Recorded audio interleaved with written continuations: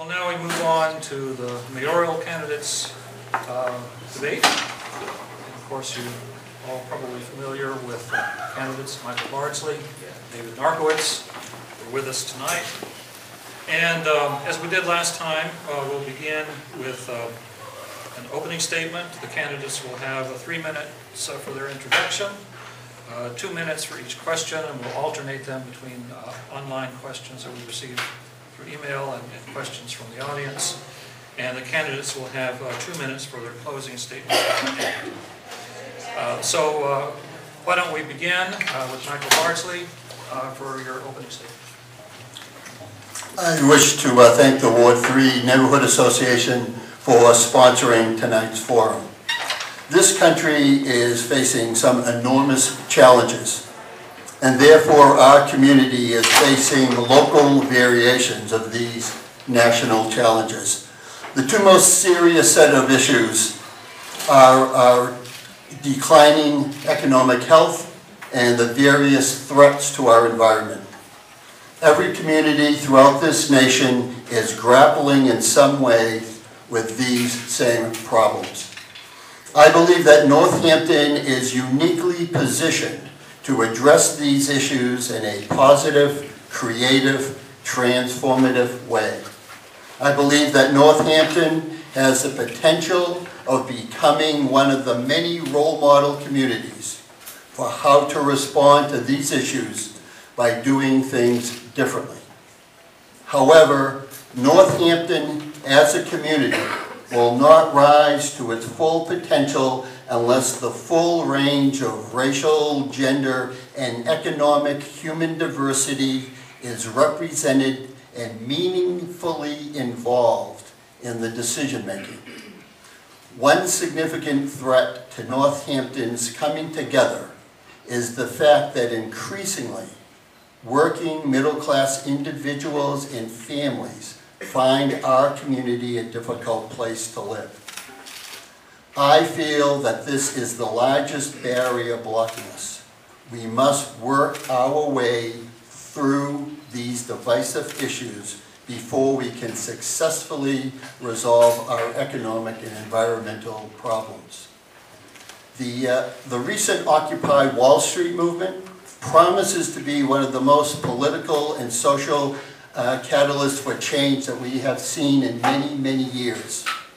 Their framework of the 99% and the 1% gives many citizens a new understanding of the issues that they face. Let the 99% and the 1% here in Northampton take this opportunity to understand how these issues of class are being played out here. This is the issue that will most significantly determine what Northampton will look like in the future. And therefore, this is the most significant issue underlying this year's municipal election.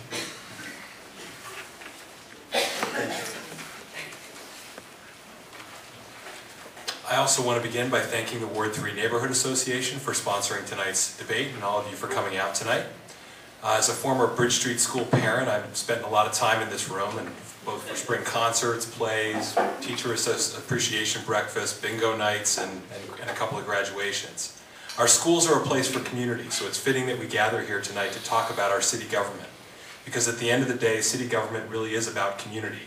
Ordinary residents like you and me coming together as neighbors, appointees, or elected officials, and working together to solve problems and chart a positive course for the city that we all love. I was born and raised in Western Mass in a large working-class family of 9 kids. My parents taught me the value of hard work and instilled a strong ethic of community involvement and service. I enlisted in the Air Force after high school and served on active duty and as a member of the Massachusetts Air National Guard. In addition to lifelong lessons about service, discipline, and leadership, my 6 years in the military gave me valuable training as a personnel specialist and real-world experience managing people, data, and resources in a large, diverse organization. I put myself through the University of Massachusetts at Amherst using my veterans benefits and by holding as many as 3 part-time jobs a semester, together with summer jobs. I graduated Phi Beta Kappa with a BA in political science and received several academic and leadership awards. After college, I worked 7 years as a staff member for the U.S. House of Representatives. This included time in Washington, D.C. as a legislative assistant, advising members of Congress on a broad range of policy and budget issues. It also included serving as Congressman John Olver's District Economic Development Director, working to bring federal support to communities across Western Massachusetts, and leading a staff based in 3 offices throughout the district. The best groundwork for the position of mayor, however, might have been my next job, stay-at-home dad. When we started our family, I stayed home with our children so my wife could finish her medical training and begin her successful career. It was the most challenging and rewarding job I've had. And while my focus was on my family, it allowed me to immerse myself in the neighborhood and my community with organizations like the Northampton Education Foundation or volunteering here at Bridge Street School, serving on city boards including the Zoning Board of Appeals and the Transportation and Parking Commission. In 2005, my neighbors in Ward 4 elected me their representative to the City Council. In 2009, the city elected me its councilor at large, and my colleagues elected me City Council President. I've worked with people across Northampton on issues including transportation, energy, education, economic development, the budget, and government reform. I've created policies and programs aimed at keeping our community strong. I've also learned the nuts and bolts of how our city functions and an understanding and appreciation of the challenges we face as a community. My experience at the federal, state, and local level, combined with my record of community volunteerism and city council service, has uniquely prepared me to lead Northampton. I am the candidate with a positive vision and the proven record of leadership and results who can move our great city forward. Thank you. We'll move on now to the first round of questions. This is a question that we asked the City Council at large candidates, and we'll rotate the responses between the candidates, starting with Michael Bardsley. The first question is, how would you solve the traffic, parking, and drainage issues that must be addressed as part of the Fairgrounds redevelopment program? Well, I will approach that as a process question. The first and foremost, it needs to involve the citizens, and especially those who are abutting the area. There has been problems with communication around the specific plans. I know there's a lawsuit going on now. There are requests for information from minutes from meetings in which aspects of the decision was discussed, and people want the information from those minutes, and they haven't been provided. So that it's really it's larger than the decisions being made on the fairground. It's how the city makes the decision, how the city interacts with its citizens about decisions that are impacting them. And we need to have decisions that are made on their merits. We need to be very transparent in the information we provide, and we need to hopefully decrease the number of instances where people feel like they have to resort to suing the city in order to get the information they need on a particular issue. And that's something that has happened all too frequently in the past. So first and foremost, we need transparency, open meetings, open information. The other thing that we need to look at, and this is an example of the public-private partnerships, and it's the role of city officials in these private partnerships, and whether or not they are agents of the city and whether or not they're independent agents. I believe they're agents of the city. And then we need protocols in place for how the roles of these folks are when they are representing the city on a private entity. Yeah, obviously the Three County Fairgrounds is one of the oldest, longest-running agricultural fairs in the country. It's been a long part of Northampton and our agricultural history, and it has the potential to expand and to be able to continue serving that purpose into the future. But obviously the redevelopment piece of it is very important because it impacts the neighborhoods that live nearby. So I do think the issues of traffic, of parking, and drainage are key ones. And this whole issue of public versus private, of the city's role versus the private board, is actually something I've been working on in the last couple of weeks. because it's a situation that I've inherited as acting mayor, and I've been trying to figure out a solution to it. And the solution is a balancing act, because it's critical, I think, that we have the neighborhood and we have the city represented at the table. This is a private redevelopment board that's working on the project, and I think it's important that we have citizen voices at the table being part of these decisions, which will impact these issues of traffic, of parking, of drainage. So I've been trying to craft sort of a solution where I'm withdrawing the city's appointed or staff from the board, and I'm trying to figure out a way to create either ex officio roles, but definitely to make sure that we have citizen representation on that process so that they have input into the decision making, and then to really encourage the fairground to make sure that when they work now on phase 1, the new barns have been completed, as they move forward with phase 2, to really make sure that they have an open process and that the neighborhood is involved and that they're vetting the plans with the neighborhood to get the feedback that's required. Because the people that I talk to that live around the fairgrounds generally are supportive of the fair. They think the fair is an important part of the city, but they just want to make sure that they're part of the process and that the plans and decisions that are made there don't adversely affect the neighborhood. And I think that's the key piece that we need to be working on. And that's the role that I'll try to play as mayor in the process. Questions from the audience? Yes, this gentleman right here. Here? Yeah.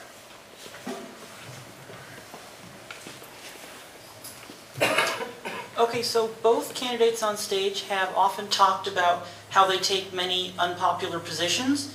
Can you both tell me if you have taken any popular positions, and if so, what were they and why would you take them if they're so popular?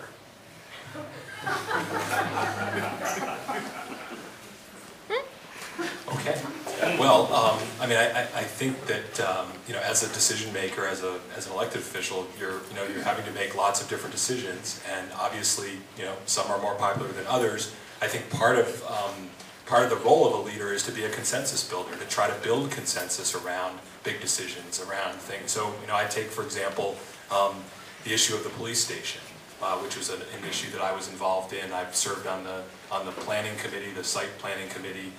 That was a difficult issue because there was a definite need for having a police station in the city.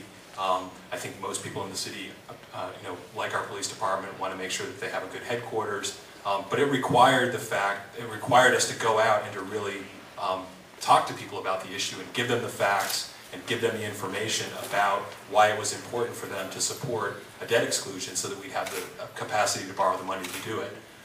So that turned out to be a very popular position, but it was really because I think we did a lot of work to make sure that people had the information that they needed, that it was the correct decision, that it was something that was going to be beneficial to the community.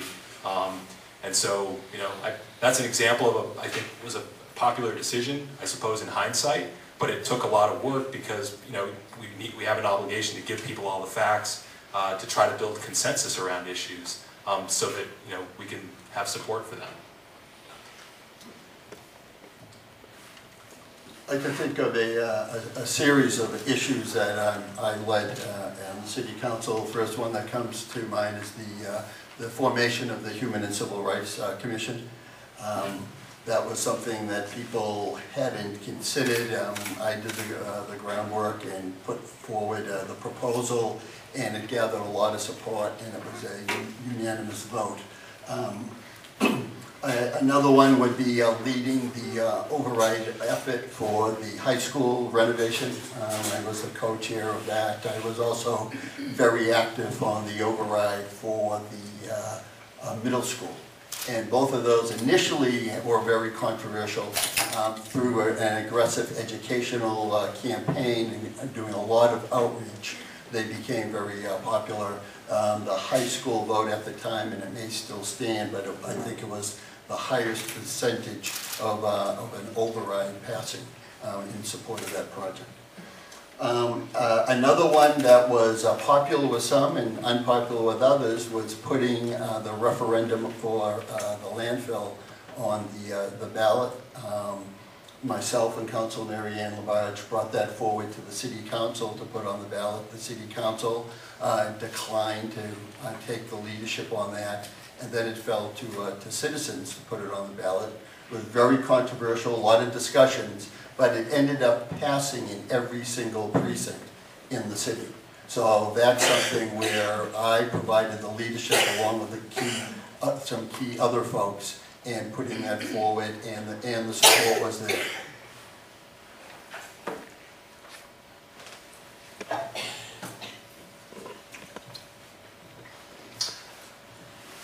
The next question is from an online submission. Several years ago, when you were both on the City Council, there was a controversy about the creation of the Northampton Business Improvement District. Can you tell us, please, what your position was then, whether you believe the BID has been effective, and if your position on it has changed? The bid had actually 2 votes. There was one vote to allow the businesses to go forward and create such an association. And then there was a vote on the contract or the memorandum of understanding with the city.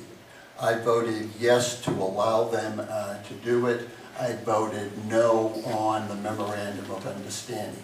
And one of my concerns with the memorandum of understanding is that there were a number of provisions in there that the city should have been doing anyways. And I did not think it was proper to have that as a form of a contract. I have met with the bid board of directors within the last 10 days, 2 weeks. They presented a series of questions they were asking each of us. I looked at the questions and I said, maybe I'm reading too much in this, but I see in these questions an awful lot of frustration and discontent with dealing with the city. And they said, well, you're right. We even cleaned up the questions. And they made the comment that having those provisions in writing in a contract didn't change the city's behavior at all. There are concerns about snow removal and street repair and sidewalk repair downtown. They are spending their own money doing things the city is supposed to be doing. And I said, well, that's exactly why I voted against the contract, because it's not the contract, it's the leadership, and we need leadership that will do it. I do think there's a number of areas where the bid has made a significant improvement in terms of cleanliness, safety, in some areas safety, and around the holidays and around some other events. So they had definitely moved downtown forward, but I'm really concerned about the relationship with the city. Yes, during the deliberations on the bid, I supported the legislation to create the bid. And I believed at the time that it was, this is something that's been done around the country. And essentially the concept is it's a group of property owners, primarily business owners, that are saying to a community, we're willing to pay more in taxes, to raise our own taxes effectively, to have some additional funding to be able to pay for shared services, to be able to pay for improvements in the district in which they're located. So, I thought that was great, and I think it's a great concept. It's been very successful in other parts of the country. As part of that, and a lot of the language that was in what's called the Memorandum of Understanding is also part of the bid language.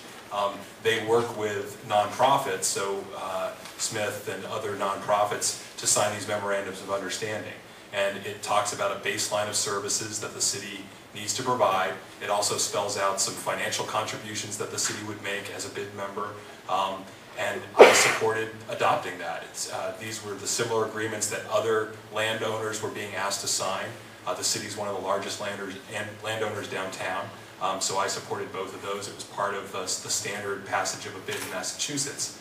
I also met with the bid board, and I know that they have had some frustrations around the city's relationship, and I've actually done some work on that relationship as council president. There were some issues around snow plowing, there were some issues around billing and some issues like that I've tried to help them with and facilitate, so I understand many of those issues. I also met with the bid board and had a really good conversation with them. And I think that they've done a lot of good work in the amount of time that they've gotten going. They've been doing the downtown cleanliness, which I think a lot of people appreciate. We kind of had been spoiled because we had the honor court doing it, and then when the honor court went away, it was a noticeable void. So the bid has allowed them to pick that up. They've been, as you saw the holiday lighting trucks out, they're getting ready for the lighting. they've been doing painting, they've been doing brick improvements, so I think it's been a great thing. I do think it's important for the next mayor to have a good relationship with them to make sure that those city services that are part of our baseline are being upheld. Question from the audience? Someone on this side? Yes. Come on up. Yep.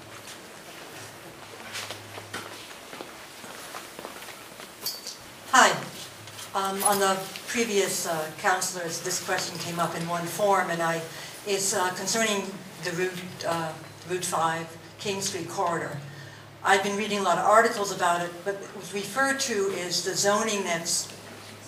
Could you please explain the zoning proposal for this? I guess there's something there. And what would you like to see yourself on the, especially in the wasteland parking lots and areas that back up onto the railroad tracks and along King Street? Okay, so, okay, it's going to take a while to explain this, but, okay, so in 2002, the city enacted new zoning for King Street, which was attempting to try to create some new setbacks and some principles where we were trying to encourage building up to the street, etc.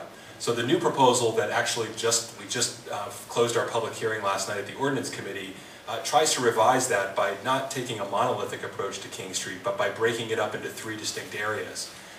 Closer to downtown, extending the central business district, and then a gateway business, entranceway business in the middle, which is kind of a segue, and then a more traditional highway business commercial area in the traditional northern part of King Street.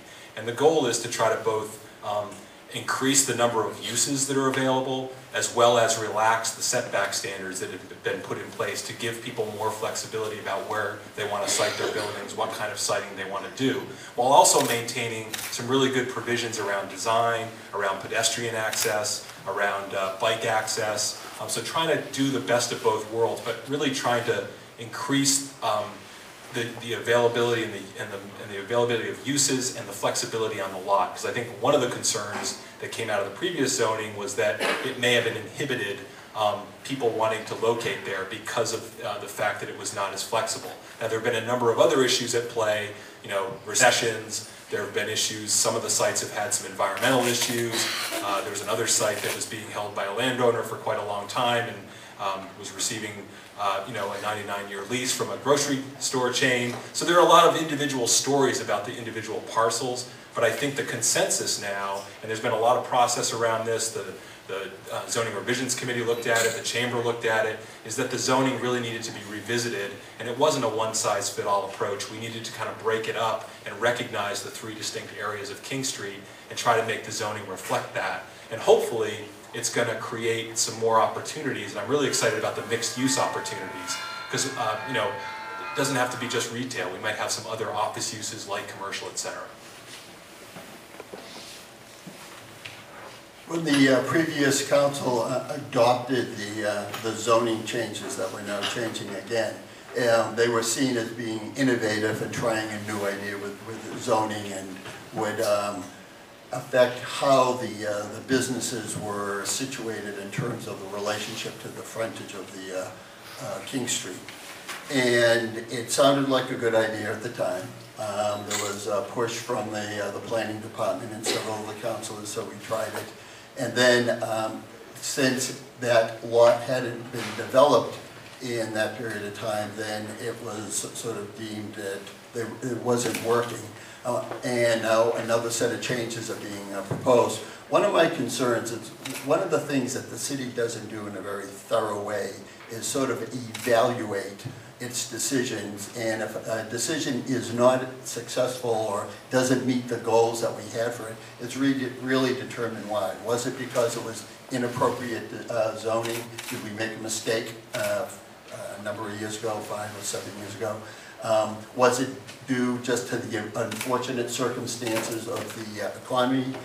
Did the city not try hard enough in its economic development to go out and do the outreach to those specific type of businesses that we come here? That's the type of thing, and when I was an educator in the schools, we were constantly evaluating curriculum programs that determine why things were or were not successful. The city doesn't really have a good practice of doing that. We were asked the same question about what we would like to see there when we were talking in front of the Lathrop community. And there was about 60 or 70 seniors in the room. And my response was, well, I probably had a preference to seeing the light industry up there for jobs, or in the transportation center. That would be a great place for a transportation center to go. And afterwards, I was challenged in my responses because the seniors told me, a number of them, that they don't have a place to go shopping. They're not going to go downtown. It doesn't meet their needs. Walmart is limited, so they all drive out of town, either into Hadley or Holyoke. So I think one of the things we need to do is do a needs assessment to see what is the demand of the citizens, and is there a demand for some of that shopping there, or is there more of a demand, and it makes more sense to have light industry, which have higher paying jobs than usually retail. So I think we really need to have that discussion and consider the various needs of the citizenry when we're pushing forward another set of changes.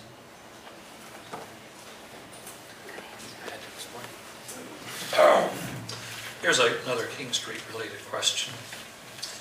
The City of Northampton has created a network of paths and rail trails which allow people to make their way into the center of town to do business, get to school, run errands.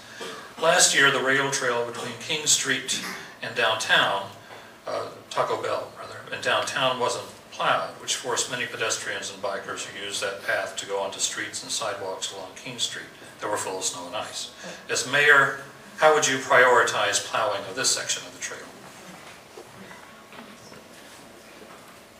Well, the plowing of the rail trails is one of those issues that really strikes a chord with a lot of citizens, because there are a lot of citizens who are very displeased with the job the city does in plowing the roads. And there are a number of neighborhoods. As a matter of fact, there's a neighborhood right here in this ward, and there's probably more than one of them, where there's, after 2 or 3 storms in a row, the streets can get very, very tight and very jammed up. And I know that because I live here on Union Street, as a matter of fact. So there's a lot of folks who are concerned with the job that the city does. It's a limited number of dollars. So right now, with the way the system is, my priority would be keeping the road safe and passable for citizens. If there's a way to streamline that and save some money, then we could do that. We also need to look at the possibility of bringing in additional income to see if we could use that on infrastructure, because we are facing huge problems coming down, not just with the plowing and keeping the roads and the bikeways in a good condition. And one of the ideas that I will push forward, and again, it's volunteer and it would be a community discussion, but is looking at the property that is owned by the nonprofits, of which there are legally no taxes paid, and to see, following the model in Boston, to see if we could get some voluntary payment up to 10% on the taxes of that tax-exempt property. And if we could do that, if we get 10% of the value, that would mean over $1 million, based on my discussion of the assessor's office, in revenues to the city each year. So.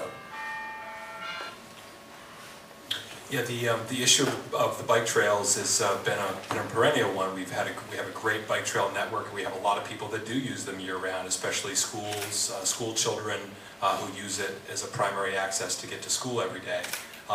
The city has tried to incrementally figure out ways to plow. Obviously, our DPW crews, their first priority is getting the streets done, and they oftentimes, after a 1 or 2 day storm event, are sleeping.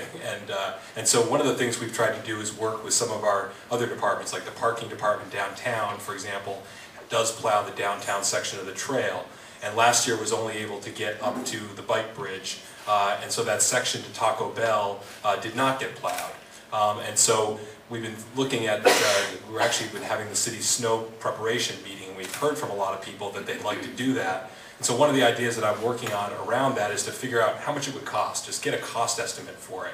Because I know there's a number of groups like the Friends of Northampton Trails and Greenways that has talked about they might be willing to help do some fundraising around it to try to help us supplement that, because there is a constituency for doing that. So there might be a possibility for a public-private partnership to support plowing that extra section of the trail, which I think would be great. So I'm working on trying to get some cost analysis. I know Ward 3 City Councilor Owen Friedman Daniels, this is an issue that he's concerned about, and so I'm trying to get some information about that so that maybe we can figure out a way to do more and to do something creative with a public-private partnership. Question from the audience? Yes, gentlemen. Yeah, Joel.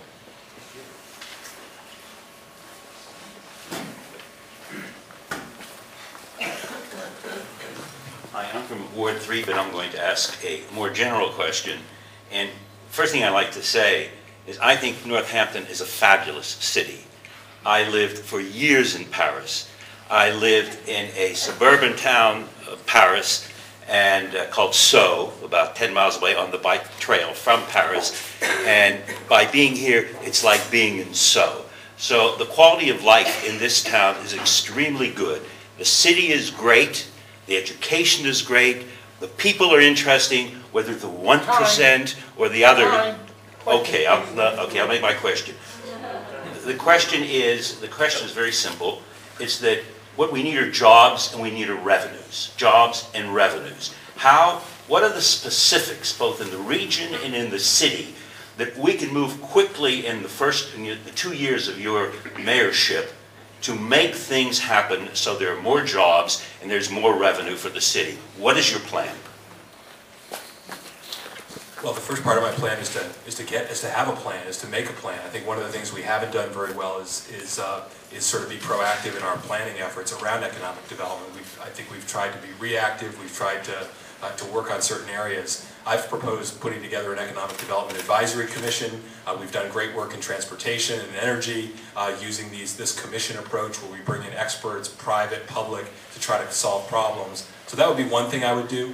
I also think one of the key pieces of this is really looking at our budget process to try to figure out how can we create more revenues within the existing budget that we have in terms of looking at efficiencies in the way city government operates. In terms of the jobs piece, though, I think the mayor also has to be very active, not just in the city in terms of reaching out to local businesses, reaching out to potential businesses that want to locate in the city, having a marketing program for the city, but also looking at the region as a whole, because there's a lot of regional opportunities as well. We have the University of Massachusetts, which is our largest employer of Northampton residents. I think there's a lot of potential there in terms of how can we leverage the stuff that the university is doing in the sciences and biotechnology. Are there opportunities to try to create jobs here in Northampton based on that? I think the Knowledge Corridor, which will be bringing rail back to Northampton soon, I think that has a great potential for opening up regional connections up and down the Connecticut River Valley,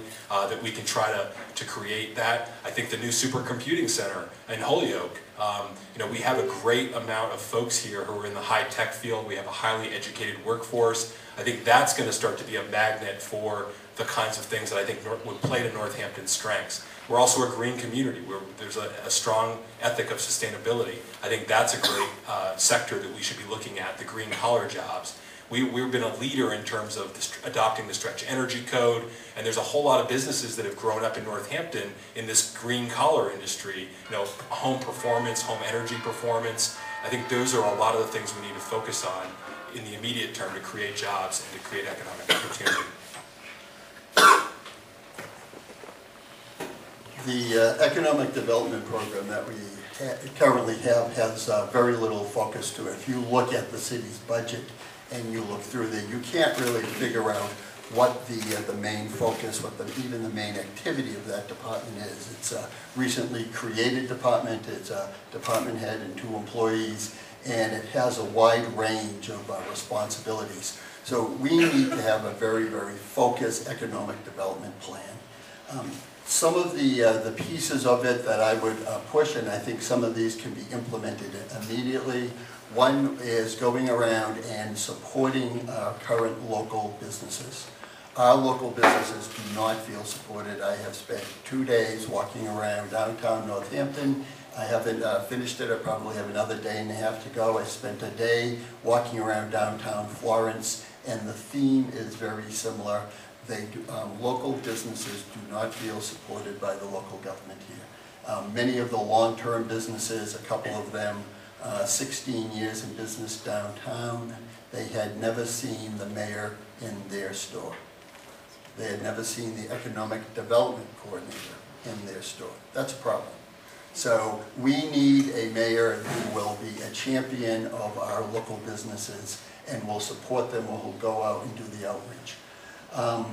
I will also spearhead a hiring local program. We have a lot of jobs where we go out and we hire outside of the community for that. And that's, I think, unnecessary. We're losing jobs. There are a lot of opportunities around green businesses, and there's also opportunities here around cooperative or worker-owned businesses, which I think is a fantastic fit for this community. UMass has a program that specializes and has assistance there. We have never tapped into that. I've been to workshops. I don't see city officials there. Thank you. Here's another economic development related question. How do you feel the situation with the proposed hotel at Pulaski Park was handled, and how will you handle a situation like this in the future?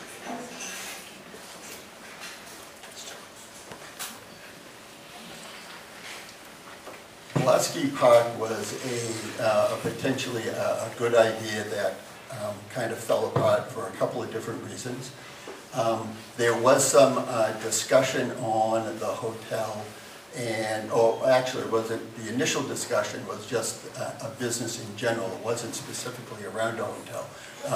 That discussion happened in Finance Committee. There were some of us on Finance who did see that a hotel had an advantage. And one of the ideas that was discussed was creating if we could attract a hotel that would be a working partner with the Academy of Music. And that discussion happened at the time before anybody knew the Academy was in economic trouble. But if it could be a corporate sponsor with the Academy, a good working relationship there was an opportunity to move in perhaps the Center for the Arts, who were looking for a new home at the time, to Memorial Hall, and create a little art enclave there and have an art park. Boston accent, you can hear. So that's what we were kicked around as an idea. That idea was never reflected in the further discussions as it moved out of the Finance Committee and the RFP. It was the Economic Development Committee was charged with working with the mayor to develop an RFP. And I think that was the problem, because the RFP was a blank slate, and it was encouraged the biggest bang for the buck. So we got a hotel proposal in there that would have generated the most revenue for the city, but wasn't necessarily a good fit. So I think when we start that again, we need to have a process where the citizens are involved in it from the very beginning, and that we craft an RFP that reflects the desires and the goals of the citizens, and something that will be a good fit for downtown. Yeah, so won't go back over that history. I think the hotel project is an example of something where if we can go back in time and think about it again, the idea would be try to start with what you want the final product to look like. Try to get ideas about what we want to see as the final goal for that project. I've said the idea of putting a big sign out there, ideas wanted, not for sale or not developer wanted, but ideas wanted. Let's hear some ideas from the community about what they want for that space. Let's hear from some developers out there about some ideas that they might have for creative ways to redevelop it. So that would be the approach if we are able to now move away from where we are now, which is an illegal matter. And I would want to sort of start that conversation again and really try to get ideas about what the best uses for that space are. Try to talk to design professionals, try to talk to the community, try to get those ideas, and then craft an RFP based on that. I will say that the city council owned that property, controlled that property, and in 2005, essentially just voted to give the control of it to the mayor, and sort of lost its opportunity, I thought, to be able to put some parameters around that decision and to try to put some parameters around the process. So I think having the involvement of the city council and the mayor in that process would be really important.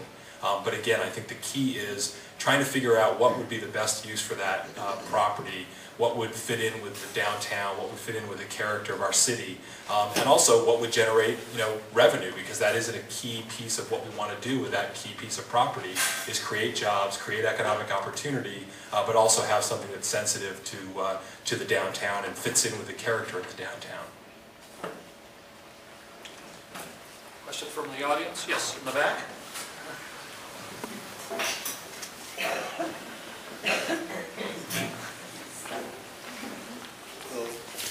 This speaks to jobs and economic priorities. The current police department, police station being built, has concrete coming from outside the area.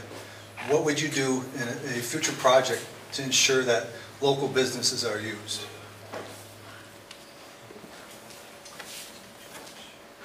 Okay, so I can say about the police station project, because it's a government-funded project, we have to use the bidding procedures, state bidding procedures. We are not allowed to say only local companies can bid on a project. We do have to put out, open it up to the public.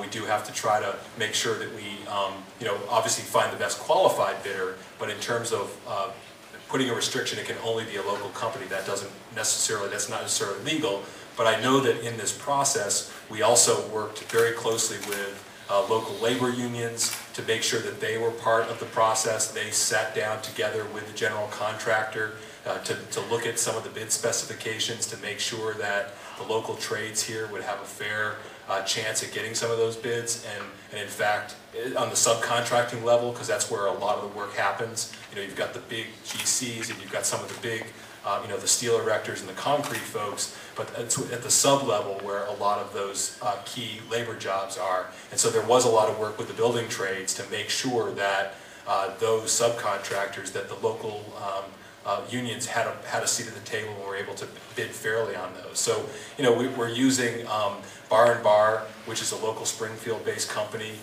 which is, they've done the Cooley Dickinson project. So they're a local company. Bill Quadro, born and raised in Northampton, I think, who's the project manager, and so that's sort of how that plays out. We can't say only local because we have to have an open and fair bidding process, and people have to have an opportunity to bid on it. But obviously, we'd love to try to qualify and make sure that we have a lot of local people apply, because we have a lot of quality construction firms that have built some great buildings here in the city. D.A. Sullivan, built a lot of great buildings here in the city. So, we want to try to encourage them to participate in our bidding process. There's also a distinction between a local business and then a business that's hiring local. And you can have a business from out of the area that could come in and hire local. And the local labor unions are very critical of Northampton, specifically because they do not do the aggressive measures that would ensure that a number of people would be hired locally. They have approached the city in the past, and the city has told them they're not interested in any type of hire local programs. And I would definitely change that. I will work with the local unions. I will work with the local businesses. We can put provisions in our bidding process for having up to a certain number of folks being local for the jobs and for the hiring, even if the firm is from out of the city. So, and that's one of the areas where we can create jobs and have it so working people, and in this case the trades folks, can afford to stay in Northampton or stay in the area.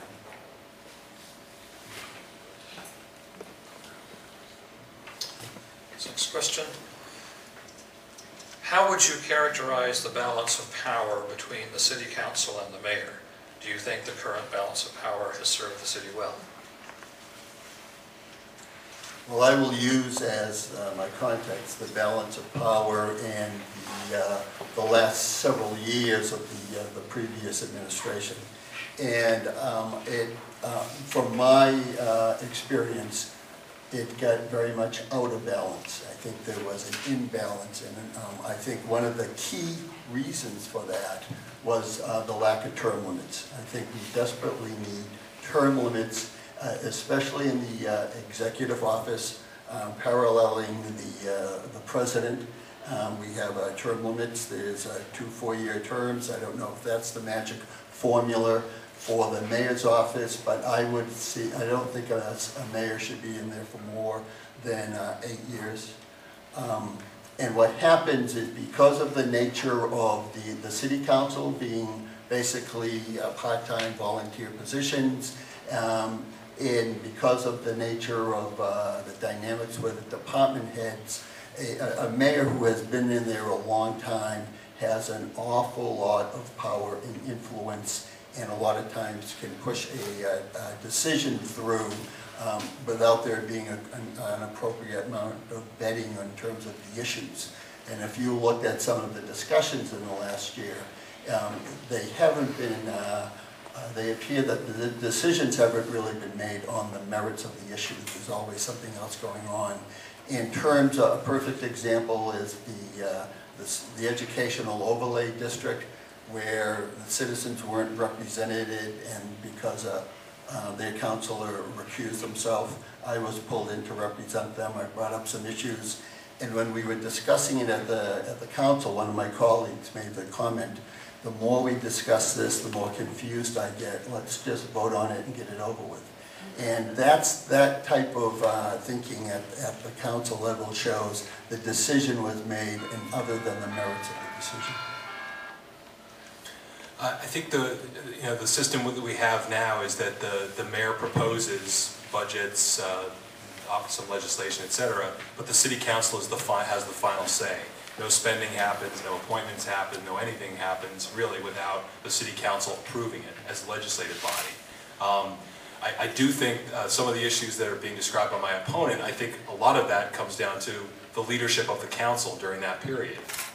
Because I do think that it requires strong leadership of the legislative branch. I've been city council president. I've very clearly asserted the leadership of the city council, of the legislative branch. I've made sure that I am in on all big decisions. I've taken an active role in putting together the agenda for the council, for setting the agenda for the council. I think we've avoided many of the controversies that occurred over those past years because of really a lack of leadership from the city council, kind of a passive-aggressive approach. So I think that there can be issues around the balance of power. It requires a strong legislative branch. It requires a strong mayor. As mayor, I'm going to try to work with the city council. I'm going to try to give them the information that they need. I'm going to try to bring forward proposals that have a lot of information so that they can vet them thoroughly and talk with their constituents about them. The idea of term limits, it's great. We're having a charter review committee that can look at it. It is always interesting when a 16-year incumbent proposes term limits. And also, there was a measure that came forward to set term limits for the city council president when we were both on it, and we both voted against term limits for the city council president. I believe that we have elections in this country, and those are they're a natural term limit. Every 2 years here in Northampton, we have an election. So we can look at that issue as part of the charter review that's happening right now.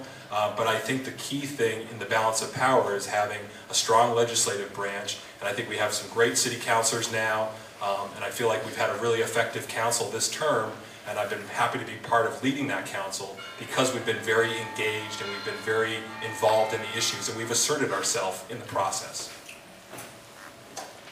Question from the floor. Yes.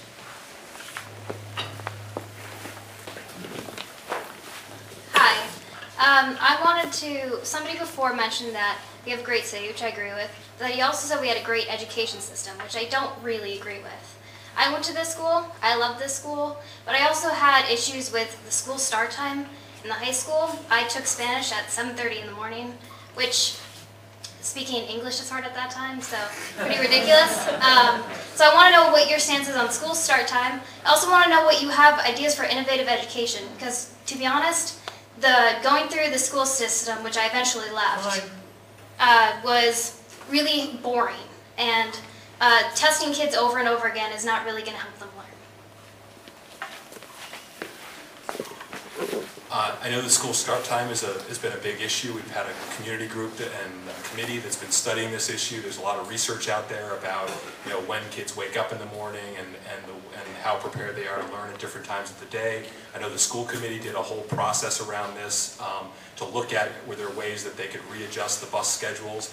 We have a 3-tiered bus schedule that was created many years ago as a cost savings, so that the same bus is bringing the kids to the elementary school, the middle school, and the high school. So to try to untier that required a significant amount of money when they looked at it the last time.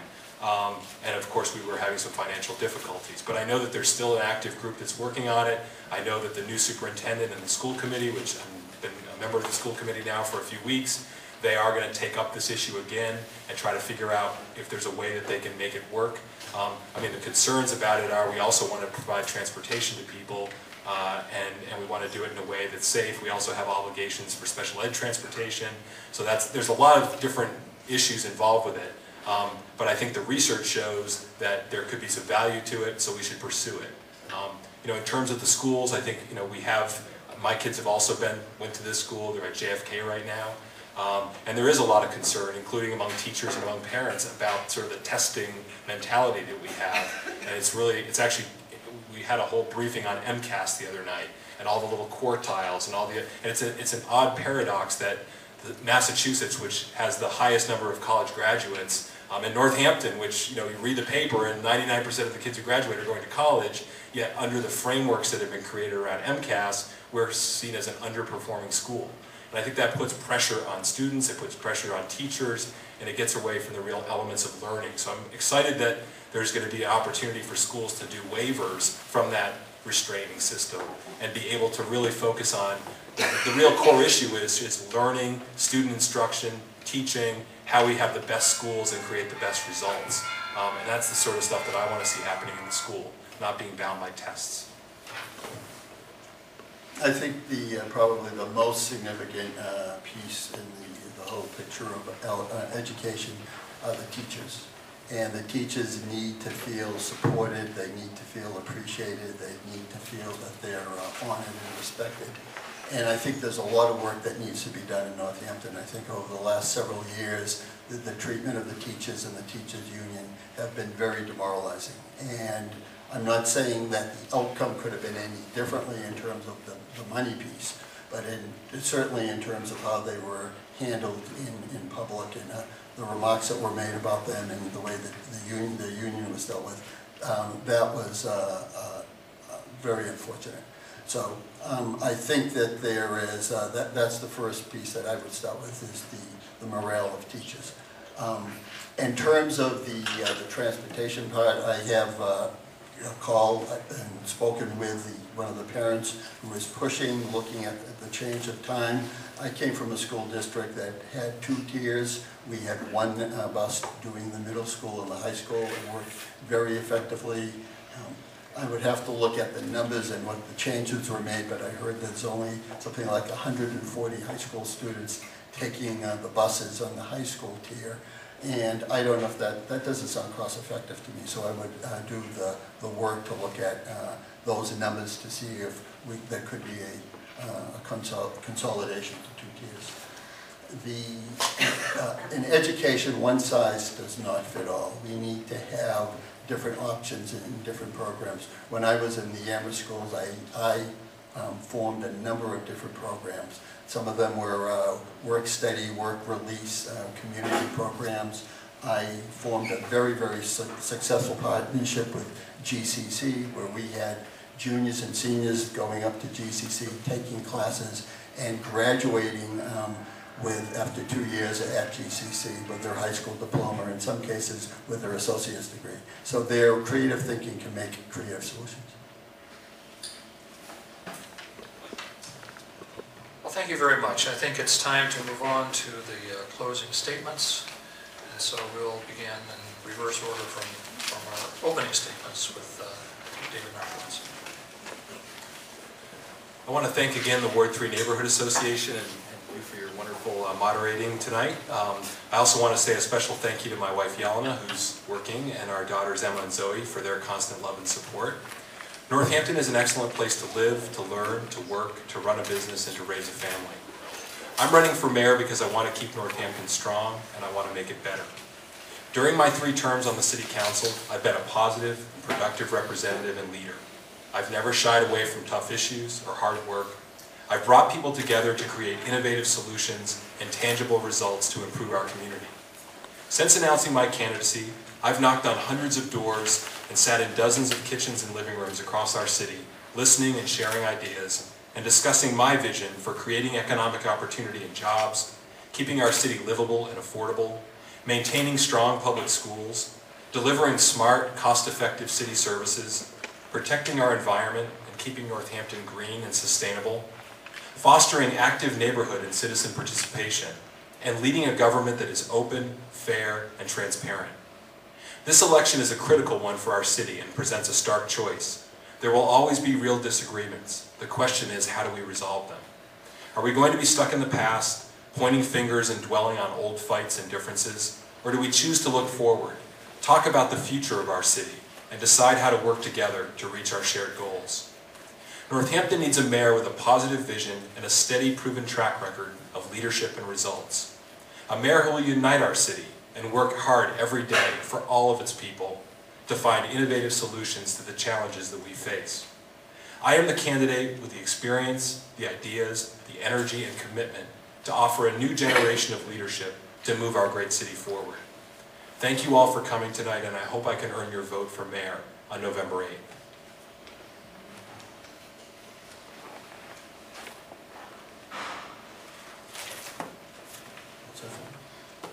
I'm going to take a little bit of a risk of not finishing my closing statement by going back and responding to something that my opponent said, answering one of the questions. And he took what I called kind of a negative shot for the positive candidate here. Took a negative shot, and he called, referring to my leadership as passive aggressive. And that is not what happened. That is an unfair characterization of what happened during the City Council at that time. The City Council put the decision of the RFP with the Economic Development Committee, which I believe he served on at the time.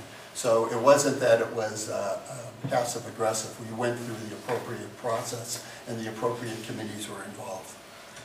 To the audience, thank you for taking the time to be here this evening. Voters are employers this year. You face the challenge of filling a position left vacant. I propose to you that I am the candidate with the strongest resume. First, I have 33 years as a professional educator in the public schools, a classroom teacher, guidance counselor, department head, and administrator. Second, I have over 20 years experience as a hardworking public servant in our city's government. Third, I have a proven record of leadership in a variety of circumstances. 8 years as a city council president, including several stints as acting mayor, a solid track record as an advocate for quality public education, human and civil rights, and also around union issues for workers. I am the candidate who is best positioned to be the agent of change that we so desperately need in this city. I am the candidate with the heart, the soul, and the courage to take on the challenge of being everybody's mayor. I ask for your vote on November 8th.